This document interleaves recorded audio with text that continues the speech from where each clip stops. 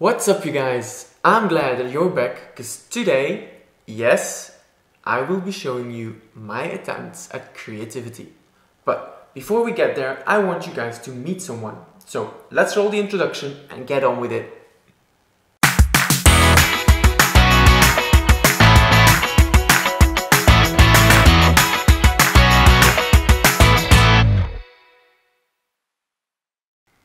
So, I told you guys that I want to discover the different aspects of the creative economy.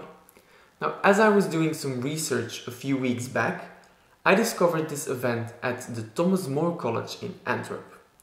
Now, the Thomas More is not an art college, but at the event they had a little exposition of artworks from their own students.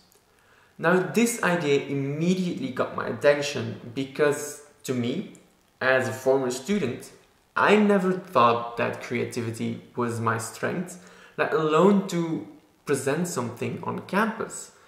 So the idea of students who do not even follow an art class, that present their own artwork, felt like the perfect opportunity to talk to someone who has a better understanding of their own creativity. So I went there and I had the opportunity to talk to Cara. Now she's got it all figured out and knows exactly how she will combine her creativity with work. But I'll let her do the talking.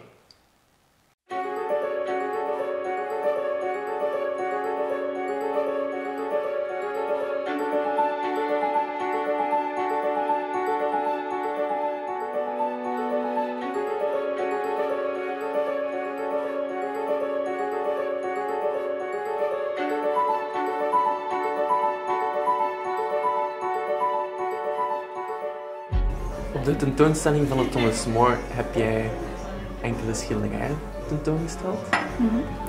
Hoe lang schilder jij al?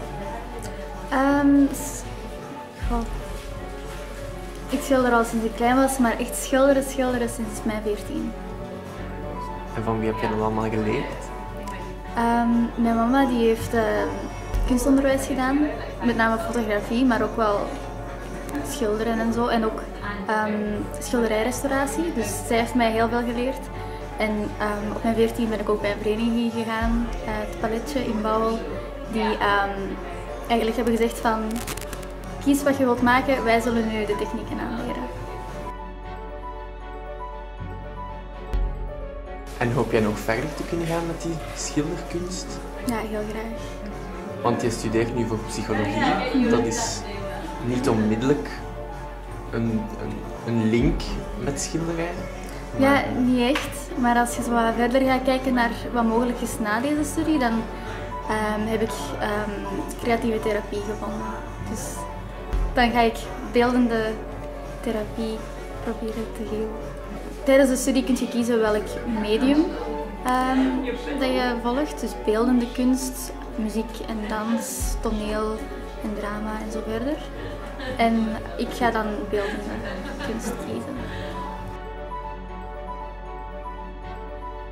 Dus op die manier ga je toch proberen om jouw creatieve passie te verwerken in je professionele leven. Ja, ook gewoon omdat ik heb gemerkt hoe hard het mij heeft geholpen, dus ik weet hoe hard het andere mensen ook kan helpen.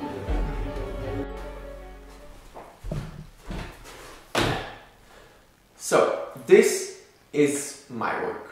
Well, not really. Some of it is my work, but a lot of it is simply inspirational stuff that I get it. After talking to Cara, I realized that I've tried a lot as well in the past, but I never got to finish any of it. So now that I have my creative room, I've gathered it here so that I can finally work on improving. So I've got here my poetry and other short texts that I've written. For those of you who follow me on Instagram might know this big guy.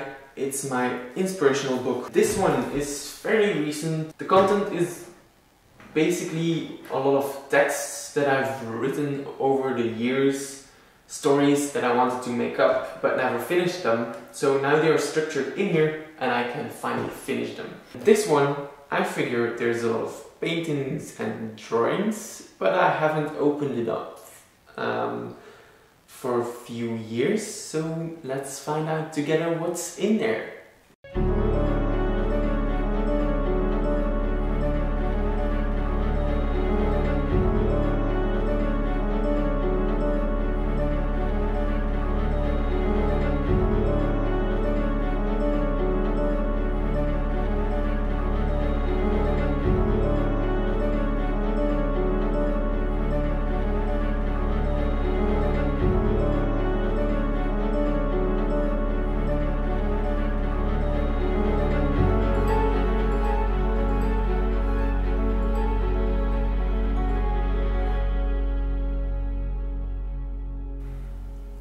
So how do you use your creativity?